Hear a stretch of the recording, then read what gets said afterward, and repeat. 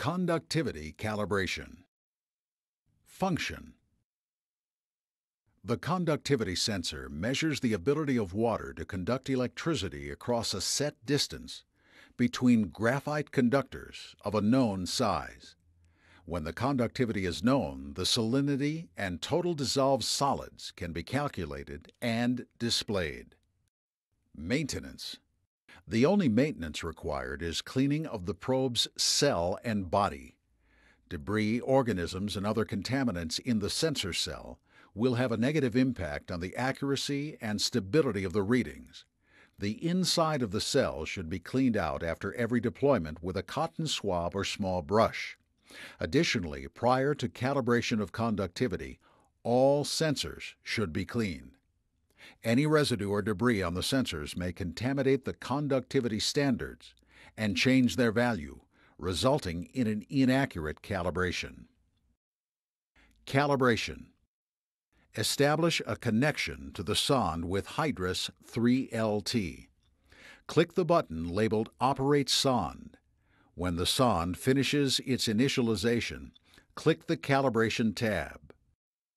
Then click either the specific conductance millisiemens per centimeter or the specific conductance microsiemens per centimeter tab. You will see a picture of the two conductivity probes available, the current conductivity reading, the date and time, and the current temperature. The first calibration point is done with a dry sensor to establish a 0 point. Rinse the sensors with deionized water and dry them thoroughly.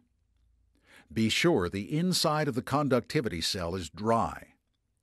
In the box on the Hydrolab screen, type a value of 0 and click Calibrate. A calibration successful message will appear.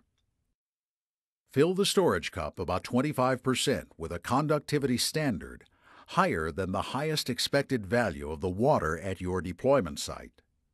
Screw the cap on and shake vigorously for 10 seconds. Discard the standard.